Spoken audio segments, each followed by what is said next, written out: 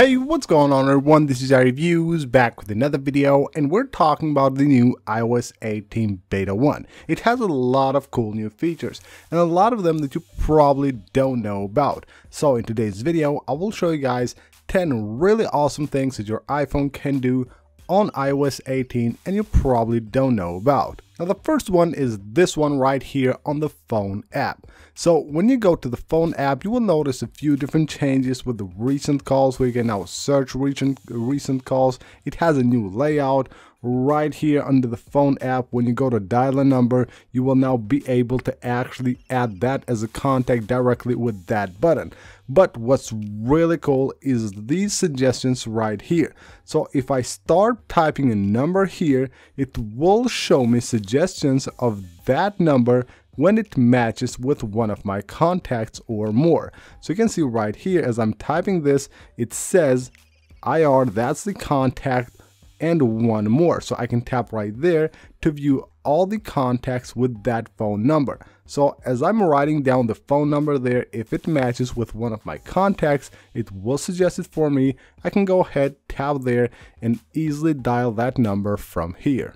As you probably know, with the new lock screen on iOS 18, you will be able to actually customize the buttons we have on the lock screen and set them to do pretty much anything you want. And now you can also actually use them to launch any app you want. So you go ahead and select open app, the option to open an app, and then you tap on it and it shows you this like interface right here. It says app, you go ahead and choose. You can just go ahead and choose any app you want, just like that. Now this will of course work with shortcuts. So you again tap right there, choose the app you want.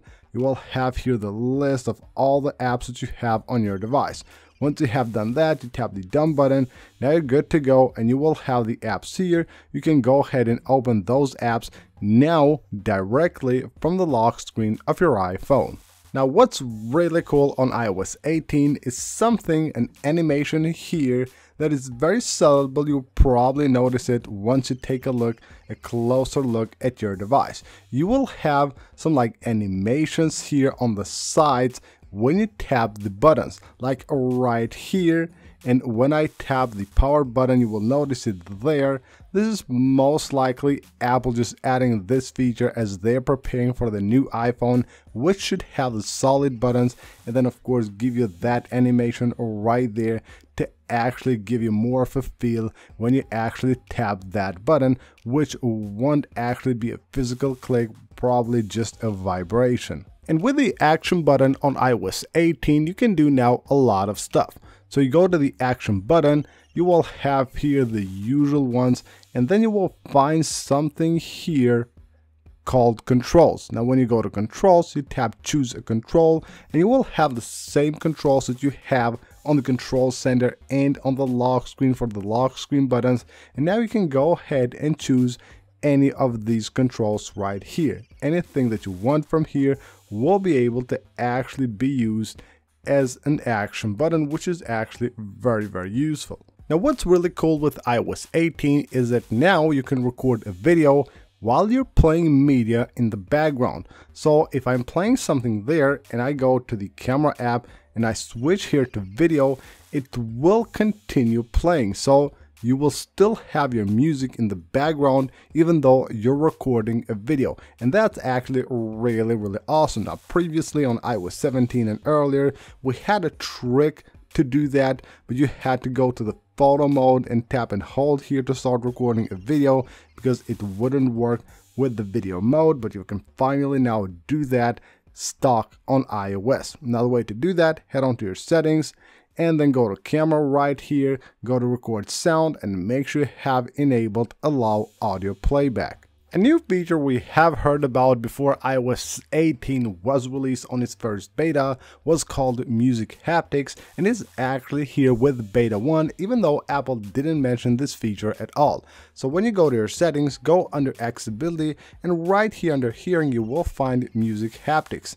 Now you can enable music haptics, and it provides a haptic feedback for the songs that you're listening to. So right here you have the apps that do support this feature, and you can play like an example right there. It shows you how it actually works. It basically gives you a haptic feedback of the wave, of the beat of the song, and it's pretty cool and most likely will be useful for a ton of people. Another pretty cool feature that Apple has added to iOS 18 is called eye tracking. Now, eye tracking allows you to completely control your iPhone simply by using your eyes. Now, the feature can be found under the accessibility settings. You go here, you will find the eye tracking feature, and then once you enable it, it will show you an interface which will basically help you calibrate your iPhone. So you simply follow these dots right here until this process is complete. It will take probably around 15 to 20 seconds for you to do this,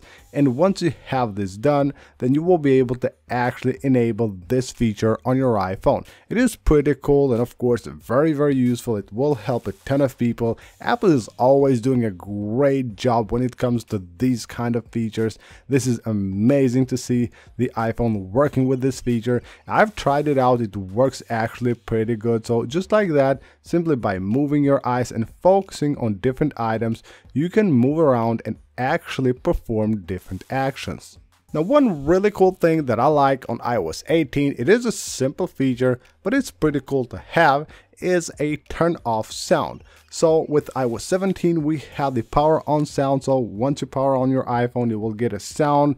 Now, if you go under accessibility and you go to audio and visuals, you will have power on and off sounds. You can enable it and it gives you a pretty cool sound whenever you're turning on or off your iPhone.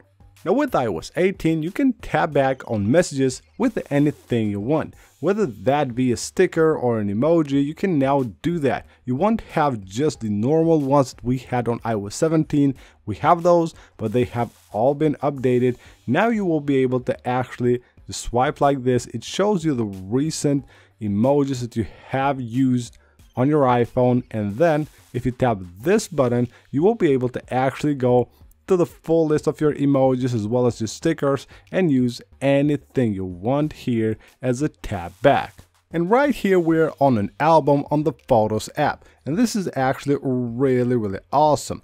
Now when you're on an album on the Photos app, you can swipe up and down, of course, to move between the photos and take a look at your photos, but you can switch quickly to the other album, to the next or previous album, simply by swiping like this. How cool is that? You swipe like this to go to this album, swipe like this to go back. You can go to another one as easy as that. So that is it for this video, guys. These are some of the cool things that your iPhone can do on iOS 18 that you probably didn't know about. Hope you guys enjoyed the video. Leave a like if you did. Of course, subscribe for more videos, and I'll see you on the next one.